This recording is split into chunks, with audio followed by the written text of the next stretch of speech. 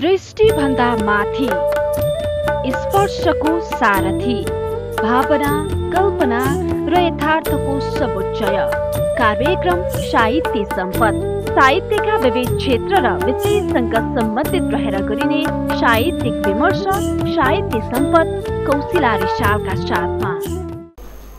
नमस्कार दर्शकवृन्द, यहाँलाई हार्दिक स्वागत छ कार्यक्रम साहित्य सम्पदमा। हामी यस कार्यक्रममा साहित्यका विभिन्न विधा र विषयसँग केन्द्रित रहेर विभिन्न साहित्यिक स्रष्टाहरूसँग उहाँहरूको सिर्जना र समसामयिक साहित्यका विषयमा कुराकानी गर्छौँ। यसै क्रममा आज हामीसँग साहित्यिक कुराकानीको निम्ति उपस्थित हुनुहुन्छ आकाश अधिकारी। उहाँ कवि हुनुहुन्छ, गीतकार, गजलकार। उहाँ विभिन्न विधामा सक्रिय रहेर तनहुमा रहेर साहित्यलाई, तनहुको साहित्यलाई एउटा उज्यालोतर्फ लाँदै हुनुहुन्छ। आज उहाँसँग हामी उहाँको साहित्यिक सिर्जना र विशेष गरेर तनहुका साहित्यिक गतिविधिसँग सम्बन्धित रहेर केन्द्रित रहेर कुराकानी गर्छौँ। स्वागत छ तपाईँलाई कार्यक्रममा। हार्दिक धन्यवाद। कस्तो छ पछिल्लो समय तनहुको साहित्यिक गतिविधि? सर्वप्रथम म अरण्यको टेलिभिजन र तपाईँ यस कार्यक्रमका सञ्चालक प्रति हार्दिक आभार प्रकट गर्न चाहन्छु। वेदव्यासको तपोभूमि, आदिकवि भानुभक्तको जन्म जिल्ला, जनकवि गोकुल जोशीको जन्म जिल्ला, कवि केशरी तीर्थराज पाण्डे, त्यसै गरी थुप्रै कवि महारथीहरूले जन्म लिएको तनहुँ जिल्ला नेपाली साहित्यको उर्वर भूमिको रूपबाट सुपरिचित छ। स्वभावैले तनहुँको छि माटो र त्यहाँको हावामा साहित्य बहेको हुन्छ। पछिल्लो चरणमा यहाँले प्रश्न गर्नुभयो, तनहुँको साहित्यिक अवस्था पछिल्लो चरणमा देशका अन्य जिल्लाको तुलनामा अलिकति दयनीय छ। यथार्थ कुरा। कारण के होला त? पछिल्लो चरणमा साहित्यलाई हेर्ने दृष्टिकोण, साहित्य वर्गीय हुनुपर्छ अथवा बहुसङ्ख्यक जनताको पक्षमा साहित्यिक सिर्जनाहरू हुनुपर्छ, जुन मान्यता पछिल्लो चरणमा अलिकति खस्किँदै गएको हो कि जस्तो कि अलिकति प्रख्यातिको लागि लेखिने साहित्यले चाहिँ तनहुँको साहित्यिक अवस्थालाई अलिकति दयनीय बनाएको यथार्थ छ। भन्नाले ठ्याक्कै एउटा सामाजिक चेतनाको हिसाबले, सांस्कृतिक चेतनाको हिसाबले, सामाजिक र सांस्कृतिक चेतना स्तरको चाहिँ अलिकति अभाव भएको छ। पछिल्लो चरणमा कवि गाउँको बेसीका कवि क्षेत्रप्रताप अधिकारीको निधन भइसकेपछि प्रतिनिधिमूलक ढङ्गबाट तनहुँबाट त्यस्तो उल्लेख्य व्यक्तित्वको चाहिँ राष्ट्रिय रूपबाट चाहिँ देखिनु भएको छैन। तसर्थ पनि तनहुँ अलिकति ओझलमा परेको हो कि भन्ने लाग्छ मलाई। तर एकदमै साहित्यिक रूपमा चाहिँ ऐतिहासिक स्थल नै हो तनहुँ। तपाईँ भाग्यमानी नै हुनुहुन्छ नि त, तनहुँमा जन्मिएर त्यहाँ बसेर साहित्यिक सेवा गर्न पाउँदाखेरि तपाईँलाई हामीले त आफूलाई एउटा भाग्यमानी पनि सम्झेको छु र आफूमा धेरै दायित्व र कर्तव्यहरू रहेको पनि सम्झेको छु। एकदम। यहाँ त गीतल प्रतिष्ठान नेपाल तथा नाटक मञ्च तनहुँका अध्यक्ष हुनुहुन्छ। हजुर। त्यो खास गरी कस्ता गतिविधिहरू गर्ने गरेको छ हाम्रो यो गीतल प्रतिष्ठानले? म गीतल प्रतिष्ठान नेपाल तथा नाटक मञ्च तनहुँ, नेपाली शब्दकोशमै गीतल भन्ने शब्द छैन है। हामी 40को अन्त्यतिर, 40को दशकको अन्त्यतिर साहित्यिक रूपबाट, काव्य रूपबाट हामी छोटा मोटा कविता लेख्ने गर्थ्यौँ विद्यार्थी कालमा। र मलाई प्रभाव चाहिँ, मैले प्रभाव यो विषयसँगै जोड्छु होइन। तत्कालीन अवस्थामा यो पञ्चायती व्यवस्थाको उत्तरार्धमा शिक्षा सहायक मन्त्री हाम्रा गाउँ बेसीका कवि क्षेत्रप्रताप अधिकारी हुनुहुन्थ्यो। उहाँको प्रभाव चाहिँ मलाई परेको थियो। यो कारणले कि उहाँ चाहिँ शिक्षा सहायक मन्त्री भएर गाउँ डुलिरहेको अवस्थामा भए पनि उहाँले चाहिँ उहाँको सिर्जनाहरू तत्कालीन चाहिँ गोर्खापत्रमा प्रकाशित भएको चाहिँ सिर्जना मेरो लागि महत्त्वपूर्ण लाग्थ्यो। र त्यसपछि हामी क्रमशः मेरो त्यो अवस्थामा भन्नाले मन्त्री भइसकेपछि पनि यसरी सिर्जनाहरू आइराखेको, उहाँको आइरहेको थियो। उहाँ एउटा मन्त्री, शिक्षा सहायक मन्त्री मेरो मानसपटमा भन्दा पनि उहाँ एउटा साहित्यकार कविको रूपबाट मैले चाहिँ उहाँलाई चिनेको थिएँ, गीतकारको होइन, गीतकारको रूपबाट। र उहाँको चाहिँ प्रकाशित सृजनाहरू पढेर मलाई के लाग्थ्यो भन्दा, विद्यार्थी कालमै थिएँ, म सानो अवस्थामा थिएँ, कविता लेखेर साँच्चै पनि पत्रिकामा छपाउन सबभन्दा ठुलो कुरा हो भन्ने लाग्थ्यो। र हामी पछिल्लो चरणमा 40को अन्त्यतिर नेपाली साहित्यमा गजलको चाहिँ प्रभाव बिस्तारै बिस्तारै अगाडि बढिरहेको थियो। अनि हामी चाहिँ गजल लेखनमा, मुक्तक लेखनमा जानी नजानी अगाडि बढ्थ्यौँ। तत्कालीन अवस्थामा हामी पनि एउटा साहित्यिक संस्था चाहिँ जन्माउनुपर्छ भनेर हामीले चाहिँ 48-49 सालमा गीतल प्रतिष्ठान नेपाल भनेर एउटा संस्थाको नामाकरण गरेका थियौँ। तत्कालीन समकालीन मेरो मित्र आय धुम्मे निर्मल पनि हुनुहुन्छ होइन, जसमा उहाँ एउटा दार्शनिक पनि हुनुहुन्छ अहिलेको अवस्थामा होइन। त्यसै गरी अर्को एकजना हाम्रो साथी हुनुहुन्छ सञ्जय मल्ल, सञ्चारकर्मी हुनुहुन्छ, साहित्यिक कर्मी पनि हुनुहुन्छ। गीतकार राजकुमार बगर, समकालीन हामी मित्रहरू थियौँ र गीतल प्रतिष्ठान नेपाल भनेर हामी शब्दको नामाकरण गऱ्यौँ। यो प्रसङ्ग मैले यहाँ किन जोड्न लागेको भन्दा गीतल प्रतिष्ठान तत्कालीन अवस्थामा नामको जन्म भयो र उल्लेख्य रूपबाट गतिविधिहरू चाहिँ हामीले बिस्तारै त गऱ्यौँ, तर औपचारिक रूपबाट यो संस्था चाहिँ यो 70 को दशकमा आएर चाहिँ औपचारिक रूपबाट हामीले अलिक ठुल्ठुला कार्यक्रमहरू गऱ्यौँ। पछिल्लो चरणमा तनहुँको साहित्यिक गतिविधिलाई चाहिँ यसले साँच्चै भन्यो भने समात्यो, काँधमा हालेर बोकेर पिठ्यौमा बोकेर हिँडेको छ। केन्द्र नै गीतल प्रतिष्ठान नेपाल भयो, एउटा तनहुँको साहित्यिक गतिविधिको केन्द्र भनौँ न, एउटा टाकुरो शिर। त्यसो भन्दा अन्यथा नहोला, किन भन्दा हामी अनौपचारिक रूपबाट संस्थाको विधिवत दर्ता हुनुभन्दा पहिला हामीले विभिन्न साहित्यिक र अन्य गतिविधिमा नेपाली वाङ्मय र नेपाली सांस्कृतिक क्षेत्रका अन्य विधाहरूलाई समेत समेटेर कार्यक्रम गर्ने गरिएको थियो। महानायक चाहिँ श्रीकृष्ण श्रेष्ठको निधनमा पनि गीतल प्रतिष्ठान नेपालले चाहिँ एउटा शोक सभा र सम्बन्धित कार्यक्रममा चाहिँ सम्बन्धित चाहिँ नायकप्रति श्रद्धाञ्जली गर्दै एउटा कार्यक्रम गरेको थियो। एउटा राष्ट्रिय कलाकारिताको व्यक्तित्वलाई कलाकारलाई यहाँले सम्झिनु भयो। हामी सङ्गीत दिवसको अवसर पारेर हामीले 2068 सालमा चाहिँ सारङ्गी बचाऊ अभियान हाम्रो संस्थाले चाहिँ त्यहाँ सञ्चालन गरेको थियो, जसमा रामबहादुर गायक, धनबहादुर गन्धर्व जातिका चाहिँ गन्धर्वहरूलाई चाहिँ हामीले बोलाएर सम्मान गरेका थियौँ। साङ्गीतिक क्षेत्रमा पनि हामीले प्रभाव चाहिँ हाम्रो संस्थाले चाहिँ चासो दिएको थियो।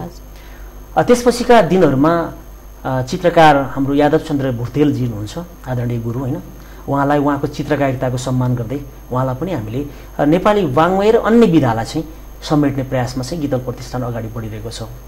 र म दर्शक समक्ष र यहाँ समक्ष पनि के अवगत गराउन चाहन्छु भन्दा हामीले 2072 साल 73 सालमा क्षेत्रप्रताप स्मृति साहित्य पुरस्कार राष्ट्रिय रूपबाट स्थापना गर्यौँ र सुरुकै वर्ष हामीले वरिष्ठ आख्यानविद होइन डिलिराम मिश्र जो तनहुँकै हुनुहुन्छ उहाँलाई चाहिँ हामीले 2073 सालको क्षेत्रप्रताप स्मृति साहित्य पुरस्कार चाहिँ हाम्रो संस्थागत रूपबाट पुरस्कार प्रदान गर्यौँ।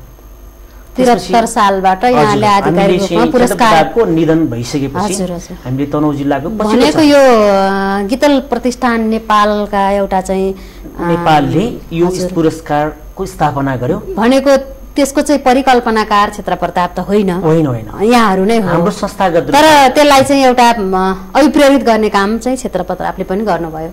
होइन क्षेत्रप्रताप गाउँबेसीका कवि क्षेत्रप्रतापको निधन भइसकेपछि तनहुँका कवि होइन पछिल्लो चरणमा तनहुँको एकदमै मैले अर्को बुझेछु, क्षेत्रप्रताप हुँदैमा चाहिँ त्यो होइन प्रतिनिधित्व गर्ने चाहिँ कविको देहावसान भइसकेपछि क्षेत्रप्रतापको नाममा हामीले कम्तीमा पनि एउटा काम गर्नुपर्छ भनेर गीतल प्रतिष्ठान नेपालले तपाईँको 5 लाखको अक्षय कोष स्थापना गर्ने लक्ष्य लिएर सुरुको वर्ष हामीले उहाँको पारिवारिक स्रोतबाट हामीलाई केही आर्थिक सहयोग त भयो होइन, त्यसबाट हामी सुरु गऱ्यौँ र डिलिराम मिश्रलाई पहिलो वर्षको पुरस्कार हामी प्रदान गऱ्यौँ।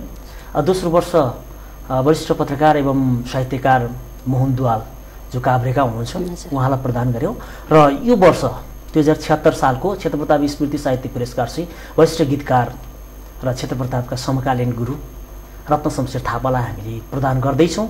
त्यसको घोषणा भइसकेको छ र हामीले पुरस्कार चाहिँ चैतको मसान्तमा चाहिँ प्रदान गर्ने गर्छौँ क्षेत्रप्रताप स्मृति दिवसका सप्ताहका सन्दर्भ पारेर। हजुर। र यसका अलावा गीतल प्रतिष्ठान नेपालले गत साल अन्तर्राष्ट्रिय कवि सम्मेलन भानुभक्तको आँगनमा भानुभक्तको जन्म आँगनमा बाट चाहिँ अन्तर्राष्ट्रिय साहित्य सम्मेलन गर्न सफल भयो। अन्तर्राष्ट्रिय नै गर्नुभयो, जसमा 7 वटा मुलुकका कविहरूको प्रतिनिधित्व रहेको थियो, जसको कार्यक्रममा पहिलो सेसनको कार्यक्रमको प्रमुख आतिथ्यता वरिष्ठ संस्कृतिविद तुलसी दिवसको चाहिँ रहेको थियो भने समापन सत्रमा चाहिँ हाम्रो स्थानीय माननीय सभासदको चाहिँ उपस्थिति रहेको थियो, जसमा 7 वटा मुलुकका चाहिँ कविहरूको चाहिँ उपस्थिति रहेको थियो। र त्यसभन्दा पहिला अघिल्लो साल चाहिँ फेरि हामी 74 सालमा चाहिँ एसियाकै ठुलो मानिएको गुफा सिद्ध गुफा जुन बन्दीपुर गाउँपालिकामा भित्र छ होइन, त्यो गुफाभित्र राष्ट्रिय कवि सम्मेलन गरेका थियौँ जसमा 7 प्रदेशबाट तत्कालीन अवस्थामा एउटा प्राविधिक समस्या परेको थियो, राजनीतिक समस्या परेको थियो। त्यो दिन नेपाल बन्द रहे पनि हाम्रो कार्यक्रम चाहिँ पूर्व निर्धारित कार्यक्रम रहेको कारणले चाहिँ नेपाल बन्दको दिन रहे तापनि हामीले कार्यक्रम चाहिँ गऱ्यौँ। एउटा प्रदेश 6 नम्बर प्रदेशबाट चाहिँ त्यहाँ प्रतिनिधित्व भएको थिएन, किन भन्दा काठमाडौँबाट उहाँ चाहिँ जाने क्रममा जान सक्नु भएन। त्यही पनि राष्ट्रिय कवि सम्मेलन त्यो पनि एसियाकै सबैभन्दा ठुलो गुफाभित्र। त्यो कुन उद्देश्यले गरिएको थियो? हामीले पर्यटनका लागि साहित्य र साहित्यका लागि पर्यटन एउटा चाहिँ उद्देश्य त्यो रहेको थियो र बन्दीपुर एसियाको ठुलो गुफालाई हामीले चिनाउन पनि हाम्रो साहित्यिक प्रचार प्रसार गर्नको निम्ति पनि गर्नुभयो। एकदम नयाँ नयाँ गतिविधि नै गर्नुहुँदो रहेछ। सबै त अझै यहाँ भनेर के सक्नुहुन्छ र प्रसङ्ग आयो मैले पनि थाहा पाएँ, दर्शकहरूले पनि थाहा पाउनुभयो। मैले गतिविधिसँग केन्द्रित रहेर प्रश्न नगर्दै यहाँले केही गतिविधिहरू चाहिँ आइसक्यो। ठिक छ, एकदमै राम्रो। प्रश्न सोध्ने क्रममा नै जवाफ आइरहँदाखेरि फेरि सोधिरहनु परेन कस्ता गतिविधिहरू भइरहेका छन् भनेर म केन्द्रित हुन चाहन्थेँ। त्यसलाई नै थाँती राखेँ मैले। यहाँको एउटा सिर्जना, गजलहरू लेख्नुहुन्छ यहाँले त, गीतहरू लेख्नुहुन्छ। सिर्जना भन्दा पहिला तिम्रो मनमा लागे जति उठाऊ अब सवालहरू, तिम्रो मनमा लागे जति उठाऊ अब सवालहरू, अन्ध्यारोको विरुद्ध बाल केही मसालहरू। म यो गजलका केही शेरहरू जो मुखाकार छन् यहाँ समक्ष राख्न चाहेँ। म अन्य रचना, पूर्ण रचना फेरि राख्ने नै छु। म यसमा प्रसङ्ग अलिकति जोड्न चाहन्छु। म एउटा सञ्चारकर्मी पनि हुँ। तनहुँ टेलिभिजनमा तपाईँले जस्तै साहित्य कार्यक्रम चलाउँछु। दर्शक माझमा मैले कुरा राख्न म जोड्दै थिएँ, भन्नुभयो एकदम राम्रो। त्यसका अलावा यो गीतल प्रतिष्ठान नेपालको विषयमा पुरस्कारको कुरा पनि आयो, साहित्यिक गतिविधिको कुरा पनि आयो होइन। र यो साल हामी चाहिँ प्रयास गर्दैछौँ अलिक पृथक ढङ्गबाट बहुसङ्ख्यकको पक्षमा साहित्य सिर्जना हुनुपर्छ र साहित्यले समाज रूपान्तरण गर्नुपर्छ, एउटा मार्गदर्शक बन्नुपर्छ। साहित्य समाजको ऐना होइन कि त्यो ऐनामा हाम्रो प्रतिबिम्ब चाहिँ परिवर्तन गर्नुपर्छ भन्ने मान्यताका साथ अब हामी आगामी दिनमा केही कार्यक्रम गर्छौँ। यहाँहरूको टेलिभिजनसँग पनि हामी सहकार्य गर्न चाहिँ तत्पर छौँ। एउटा कविको रूपबाट यहाँले बोलाउनु भएको छ है। म चाहिँ केही एउटा कविता राख्छु सर्वप्रथम होइन, एउटा गजल राख्छु। यहाँले गजल भन्नुभएको छ। अज्ञात सपना मनभित्र सजाइरही कान्छीले, अज्ञात सपना मनभित्र सजाइरही कान्छीले, अपवादमा आँखामा आँसु बगाइरही कान्छीले, अज्ञात सपना मनभित्र सजाइरही कान्छीले, अपवादमा आँखामा आँसु बगाइरही कान्छीले, फेरि पनि युद्धको उद्घोष भएको छ देशमा, फेरि पनि युद्धको उद्घोष भएको छ देशमा, घर नफर्कनु भन्दै चिठी पठाइरही कान्छीले, अज्ञात सपना मनभित्र सजाइरही कान्छीले, अपवादमा आँखामा आँसु बगाइरही कान्छीले, सोच्दैछन् लाखौँ करोडौँ आमाहरू सोच्दैछन् लाखौँ करोडौँ आमाहरू सोच्दैछन् कि सोचेर गर्वको सपना तुहाइरही कान्छीले, के सोचेर गर्वको सपना तुहाइरही कान्छीले, अज्ञात सपना मनभित्र सजाइरही कान्छीले, अपवादमा आँखामा आँसु बगाइरही कान्छीले, फुल्ने अभिलाषा पनि हुन्छ फुलको, फुल्ने अभिलाषा मरुभूमिमा पनि हुन्छ फुलको, भेट्ने आशामा हातको चुरा फुटाइरही कान्छीले, अज्ञात सपना मनभित्र सजाइरही कान्छीले। अन्तिम शेरमा आएको छु म गजलको। आकांक्षा मरेको छैन भेट्ने आश टरेको छैन, आकांक्षा मरेको छैन भेट्ने आश टरेको छैन, परदेशीको चिठी पत्र फुकाइरही कान्छीले, अज्ञात सपना मनभित्र सजाइरही कान्छीले, अपवादमा आँखामा आँसु बगाइरही कान्छीले। धन्यवाद यो गजलको लागि। अब समग्र रूपमा भन्दाखेरि सञ्चार क्षेत्रमा पनि तपाईँ जोडिनु भएको छ, विभिन्न साहित्यिक सङ्गठनमा पनि हुनुहुन्छ, संस्थामा पनि आबद्ध हुनुहुन्छ।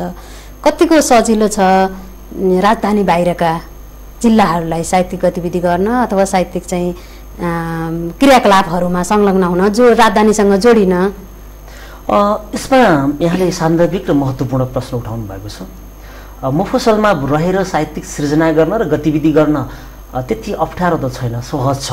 तर त्यसले प्रचार पाउन, व्यापकता पाउनको लागि चाहिँ असहज छ है। यो चाहिँ काठमाडौँमा विशेष गरेर म फेरि पूर्वाग्रही ढङ्गबाट बोल्दिनँ। काठमाडौँमा एका दुई कार्यक्रम हुन्छन्, 1-2 दर्जन 2-4 दर्जन सर्जकहरूको उपस्थितिमा कार्यक्रम हुन्छ। त्यसले राष्ट्रिय मिडियामा, राष्ट्रिय सञ्चार माध्यमहरूले ठुलो स्थान पाउँछ।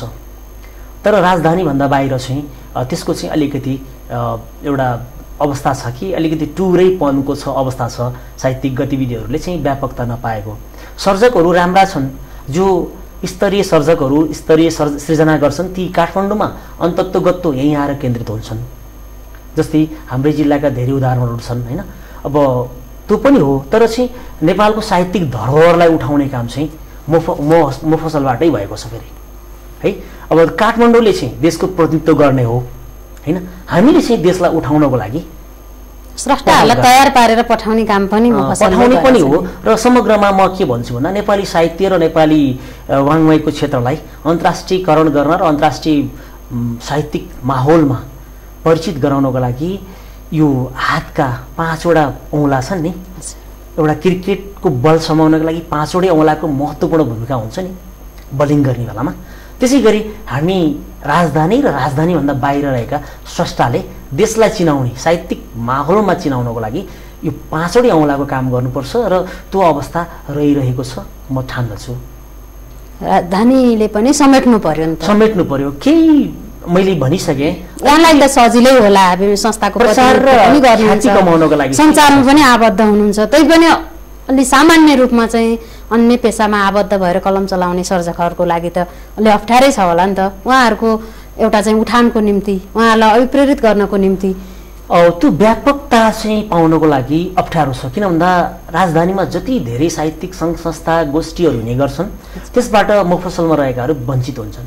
हामीलाई एकाध वर्षमा 2-4वटा कार्यक्रमहरूमा राष्ट्रिय स्तरका कार्यक्रममा आउनको लागि जुन जटिलता छ, समस्या छ, अब यहाँ चाहिँ ठुल्ठुला साहित्यकार विद्वानहरूबाट केही समय केही एउटा गोष्ठीमा आइयो भने पनि धेरै कुरा सिक्ने मौका पाइन्छ होइन। तर तिनै अग्रजहरूलाई हामीले मुफसलमा लाँदा राजधानी बाहिर लाँदाखेरि चाहिँ जटिलता छ।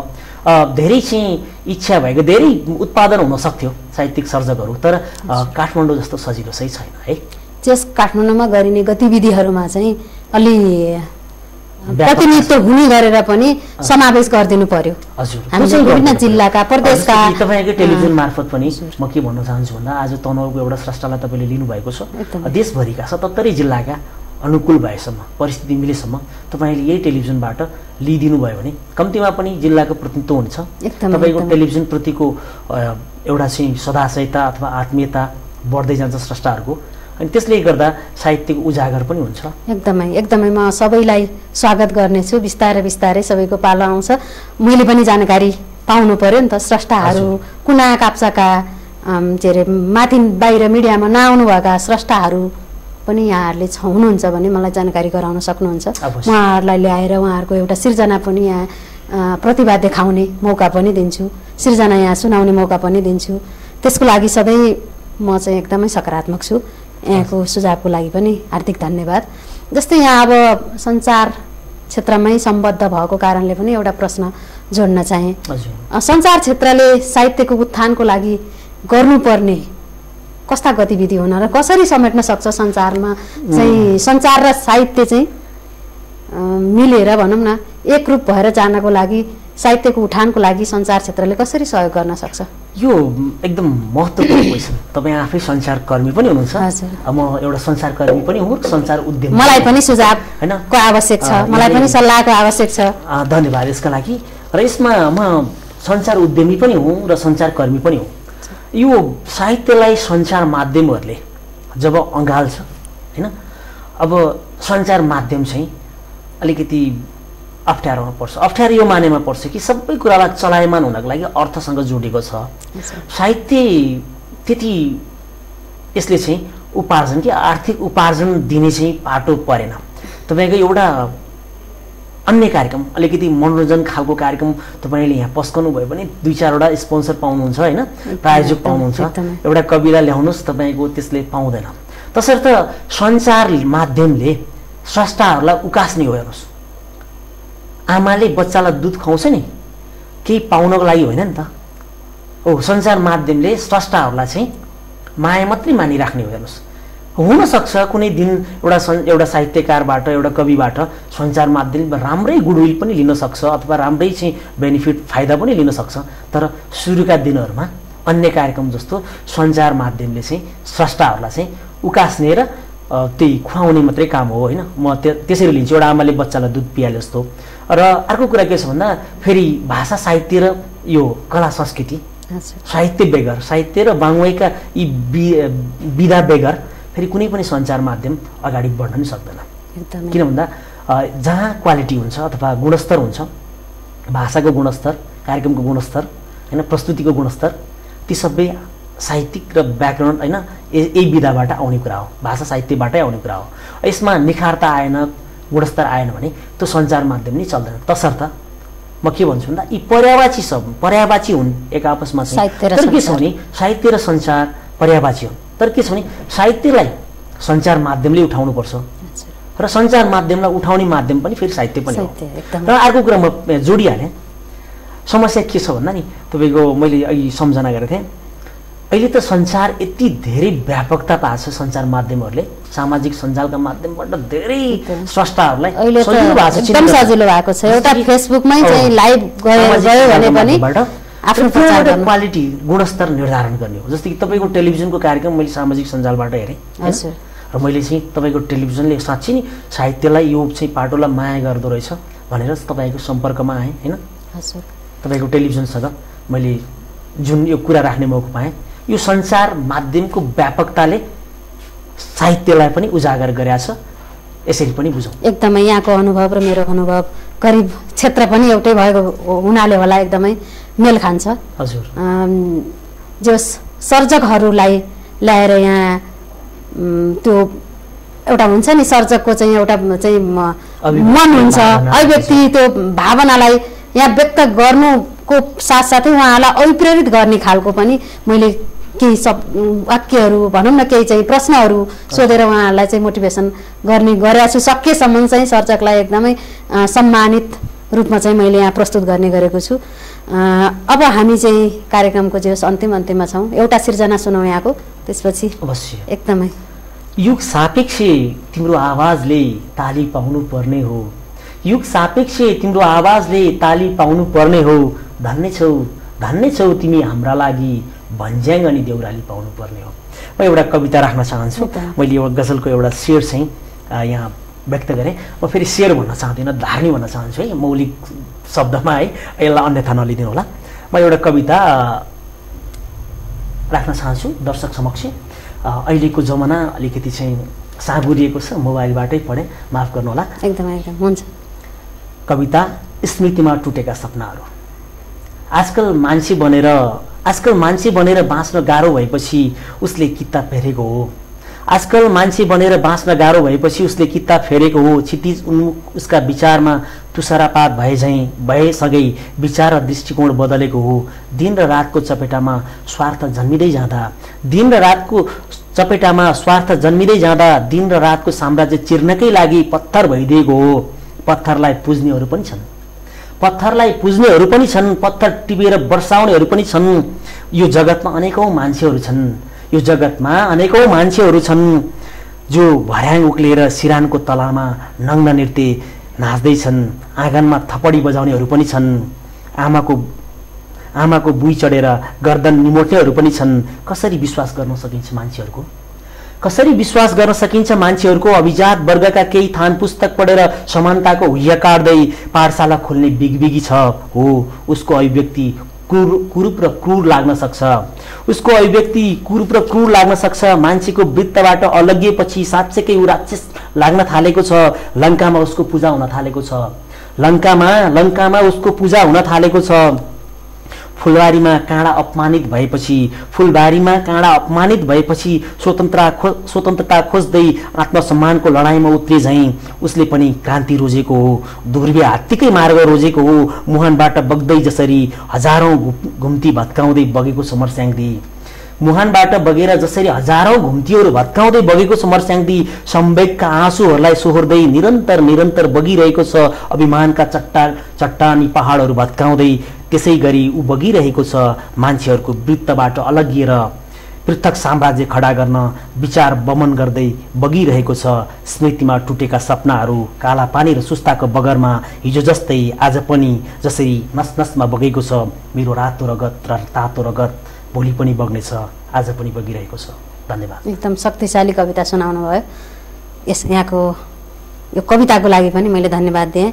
अब एकदमै संक्षिप्त रूपमा यो समग्र कविताको क्षेत्र कस्तो लाग्छ यहाँलाई? अहिले यो समसामयिक रूपमा आएका कविताहरू छन् नि, समग्रमा कविता अथवा कविता कविता हुनुपर्छ। मेरो कविता तपाईँलाई मन परेको हुनुपर्छ अथवा दर्शकलाई मन परेको हुनुपर्छ र तपाईँ दर्शकहरूको आवाज एउटा कविलाई मन परेको हुनुपर्छ अथवा कविता सरल हुनुपर्छ। समग्रमा पछिल्लो चरणमा म चाहिँ भेद गर्न चाहदिनँ। छन्द, स्वच्छन्द कविताहरू, मानवीय अभिव्यक्तिहरू जुन सरल ढङ्गबाट, मर्मस्पर्शी ढङ्गबाट बहुसङ्ख्यकको प्रतिनिधित्व गर्ने खालका आवाजहरू कविता हुन् अथवा काव्य भाव हुन्, त्यसरी भन्न चाहन्छु। हुन त यो साहित्यिक क्षेत्रका विभिन्न विधाहरू छन्, त्यसका आफ्नै खालका संरचनाहरू छन्। ती विषयमा म टिप्पणी समीक्षा गर्न सक्ने हैसियतमा त पुगिसकेको छैन, तर पनि कविता कविता हुनुपर्छ। एउटा सर्जक पनि, एउटा स्रष्टा पनि द्रष्टा हो नि त, त्यसकारणले पनि कस्तो भइरहेको छ, माहौल कस्तो देख्नु भएको छ कविताको बजार र यसलाई व्यावसायिक ढङ्गबाट चाहिँ पछिल्लो चरणमा नेपाली साहित्यमा लेखकीय क्षेत्र अथवा यो काव्य क्षेत्र पनि व्यावसायिक बनेको छ, खुसीको कुरा हो। तर यसले के हुन्छ नि, त्यसले कसको प्रतिनिधित्व गरिरहेको छ? बहुसङ्ख्यक साहित्यिक प्रेमीहरूको चाहिँ मनमा बस्न खालका सृजनाहरू चाहिँ उत्पादन हुनुपर्छ अथवा सृजित हुनुपर्छ भन्ने मेरो मान्यता हो। एकदम अन्तिम अवस्थामा जाँदा जाँदै हजुर यहाँले केही दर्शकहरूलाई नभनी नहुने केही कुरा छ भने राख्दिनु होला एकदमै संक्षिप्त रूपमा। म सर्वप्रथम अरनिको टेलिभिजन हेरेर बस्नुहुने तपाईँ दर्शक महानुभावहरू, साहित्यिक मन पनि हुनुहुन्छ, यो टेलिभिजनलाई माया गर्दै गर्नुहोस्।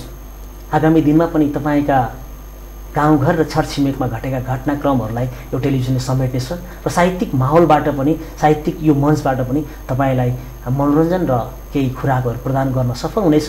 म दर्शक समक्ष यही कुरा राख्न चाहन्छु र तपाईँ टेलिभिजन यो कार्यक्रम प्रस्तुता कौशिलाजीप्रति हार्दिक आभार प्रकट गर्न चाहन्छु र नेपालको साहित्यलाई प्रतिनिधित्व गर्ने भनेको तपाईँ हाम्रा जुन कुण्ठा भावनाहरू छन्, कुण्ठित रहेका ती भावनाहरूलाई साहित्यिक माध्यमबाट उजागर गरेर यो देशको साहित्यिक छविलाई अन्तर्राष्ट्रियकरण गर्ने हो। हाम्रा मौलिक भाषा संस्कृतिहरूलाई उजागर गर्नुपर्छ भन्ने मान्यता राख्छु र जाँदा जाँदै तपाईँप्रति पुनः आभार प्रकट गर्न चाहन्छु र सम्पूर्ण दर्शकलाई म तनहुँको कविको रूपबाट पुनः नमन गर्दै कार्यक्रमबाट बिदा लिन चाहन्छु। एकदमै यहाँलाई पनि हार्दिक हार्दिक धन्यवाद। आज संयोगले मेसो मिलेर यो समयमा हामीले भेट्न पायौँ, केही साहित्यिक कुराकानी गऱ्यौँ। धेरै लामो कुराकानीको निम्ति त हामीलाई लामै समय चाहिन्छ, तैपनि यो आधा घन्टाको समयमा हामीले जति पनि कुराकानी गऱ्यौँ त्यो हामी सफल भयौँ भन्ने नै लाग्छ। यहाँलाई हार्दिक हार्दिक धन्यवाद छ। हस्त दर्शकवृन्द, आजको लागि कार्यक्रम साहित्य सम्पद यहीँ सकिएको छ। अरनिको टेलिभिजन हेर्दै गर्नुहोला। नमस्कार। दृष्टिभन्दा माथि, स्पर्शको सारथी, भावना, कल्पना र यथार्थको समुच्चय, कार्यक्रम साहित्य सम्पद। साहित्यका विविध क्षेत्र र विषयसँग सम्बन्धित रहेर गरिने साहित्यिक विमर्श, साहित्य सम्पद कौशिला रिसालका साथमा।